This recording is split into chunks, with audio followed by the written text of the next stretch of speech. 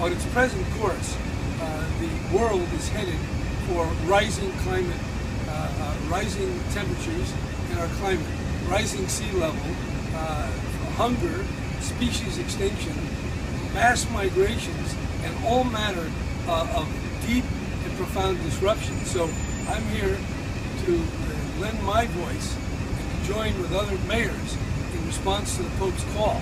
And obviously world leaders have been doing something, but it's not enough.